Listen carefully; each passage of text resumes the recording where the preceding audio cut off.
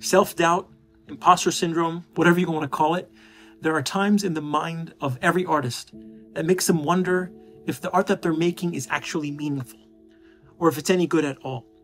And this comment right here is one of the reasons why I find a lot of joy and purpose in the music that I make, and why I've always believed in creating art from the inside, drawing from personal experiences and emotions, as opposed to external motivations like following trends or making what's popular in the moment. And the reason I believe this is when you make art from the inside, right away, it's more relatable. Right away, it's more authentic. And it connects you, the artist, to a special kind of audience.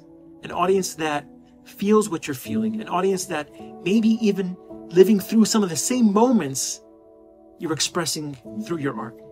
So to Afuwasa, thank you for sharing these milestones with me, from You Are the One to More Than Me and You. I'm grateful for this connection that we've made, even though we've never met in person. Uhibbuk fillah as well.